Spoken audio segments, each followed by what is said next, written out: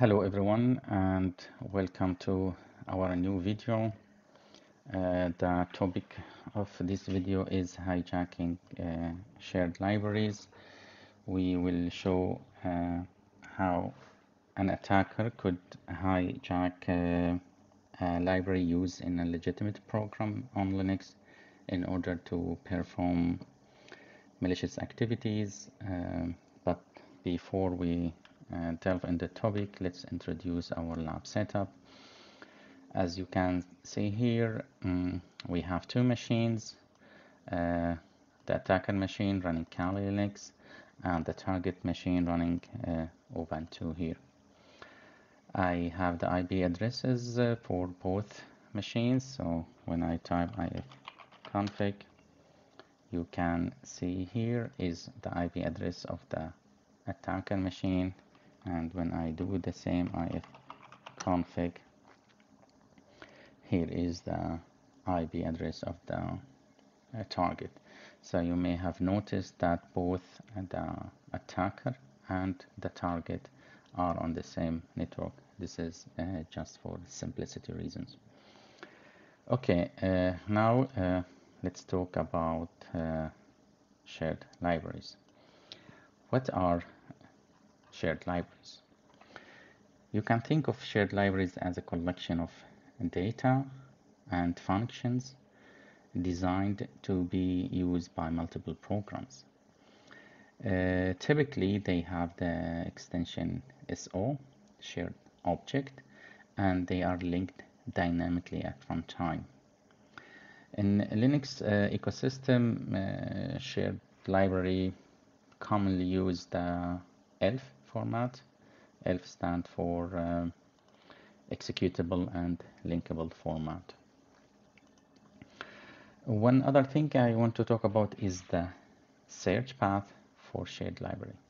We need to understand how a program on Linux search for the required shared libraries. And actually, when Linux application is executed, it follows a specific sequence to locate its required libraries. Once it finds those libraries, the search stops and the libraries are loaded. Here are the steps. First, the application checks the directory listed in its runtime library search path, which is embedded within the executable itself. Next, it looks in the directories specified in the LD library path environment variable. After that, the application checks the runtime search path, which is similar to our path, but notice it happened after the LD library path. Then the application checks the directories in the configuration file, which is inside the etc folder, and finally the search proceeds to the standard system library directories such as the lib, lib64, user lib, etc. Okay.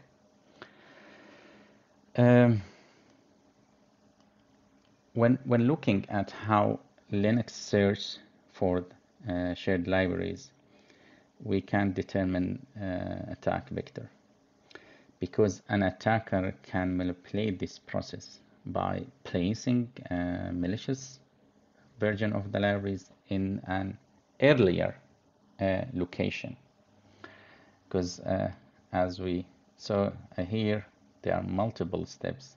One common example is using the LD library path environment variable. Because this variable allows user to override the default library path, and usually it's used for testing a new library version. So that means it's give the opportunity to an attacker to place a malicious library, execute malicious code, or even maybe escalate privileges. let's dive into a practical example. We will show how to hijack the execution of a program running on our target machine here. But first, of course, we need to create our malicious shared library, and I will call it my library. You can see the code is here. Okay, let's explain a little bit this code. So the first 4 lines are the standard header files. Following this, we have ref shell is declared with as a constructor. A constructor is a function that executes when the library is first initialized to set up all necessary code. After that, we have the implementation of ref shell itself. So we set the user ID to 0, and we set the group ID to 0. This is to provide root privilege if executed in pseudo context. Additionally, we have here, we print a message. This is not necessarily, it's just for us to know that our library is called and being executed. What's important is here, we see a net count that is used to establish a reverse shell to the attacker machine. So this is the ID of the attacker, as you can see here. And then there is a random port 7777 and ampersand at the end. So everything run in the background, and a netcal shell is passed to the system. So I will take this code. I will create, I'm already in the directory. I will nano my library.c. So I will paste this code here and I will save it. So now I have the C code here. Our next step, of course, is we need to compile the malicious library, and we can do this simply by performing this command. So here the -w all, that's enable all the warning messages, -f pic, this is generate position independent code. This is suitable for shared libraries. -c, this is compile the code without linking, and at the end -o, which specify the name of our output file, output object here. Okay, after now we create it. So if I list here, we see I have our object here. Now we need to create a shared library, and this happened by using this command. So the difference is I'm using now the -shared parameter to tell the GCC that we are creating a shared library from our object file.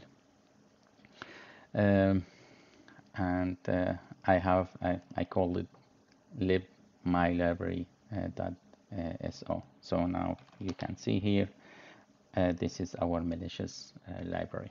Okay, so we created our malicious library, we compile it, and it's ready to be used. Okay, now our next step is we need to identify a suitable application. Two considerations we need to keep in mind. Firstly, selecting a program that the victim or the target is likely to execute with elevated privileges. And secondly, we need to ensure that the hijacking of a shared library will not cause the program to crash.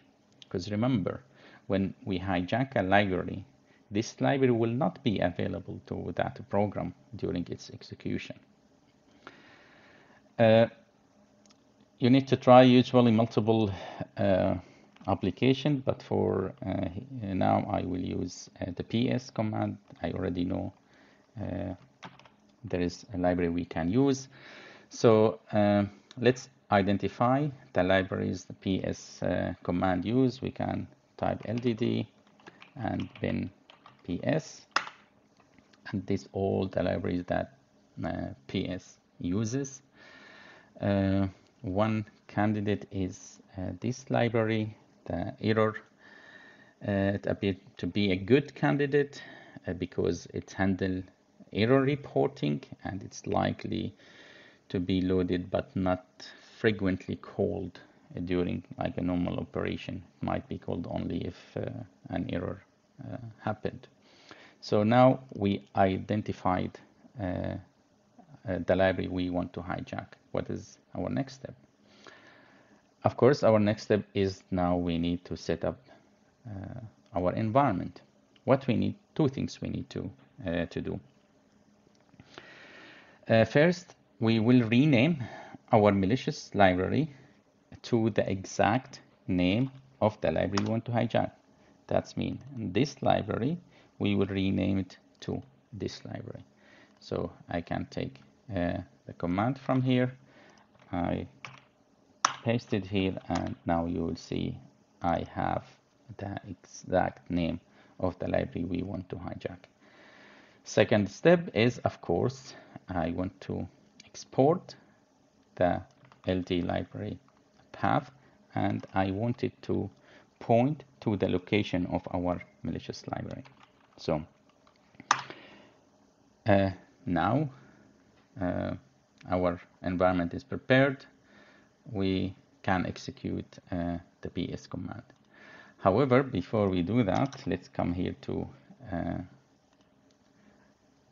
the attacker machine and run netcat nvp 12347.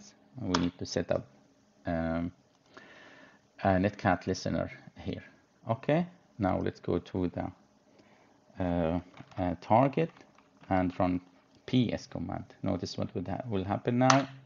Okay, you see I got a shell here, a reverse shell here, and when I tab id, you see the username student and the user id, which is the user who is running the ps command here on the target machine.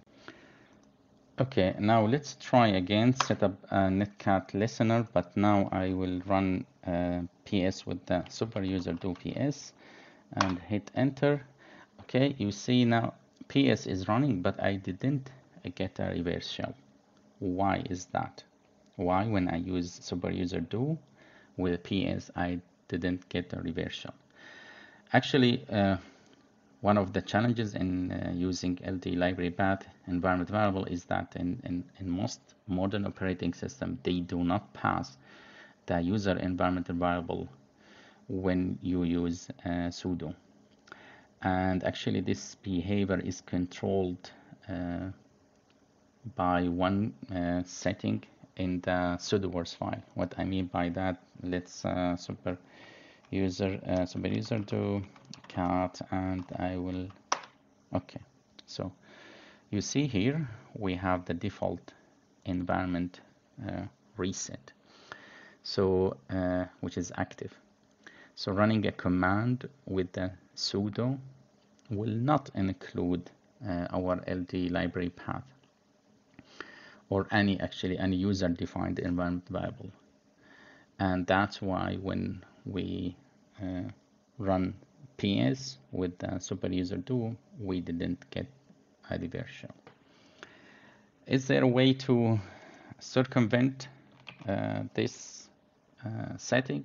Actually, yes, it is, and it's about creating an alias to the super user do, which include our LD library path. So I will take this command here, so alias for the sudo, and sudo followed by LD library path, and it points to where our malicious library is. Also, I should mention that another way you can set this alias in the patch rc, so that will be kind of permanent, but here for demonstration we will set it up only in this terminal. So now our sudo alias is ready. Let's try to run super user to ps. Let's see what happens. And now you see here we got a reversal, and here is the root user because our alias trick worked. I hope you learned something. This is one example of hijacking a shared library used by a legitimate application on Linux. Okay, happy learning and see you in the next video. Bye bye.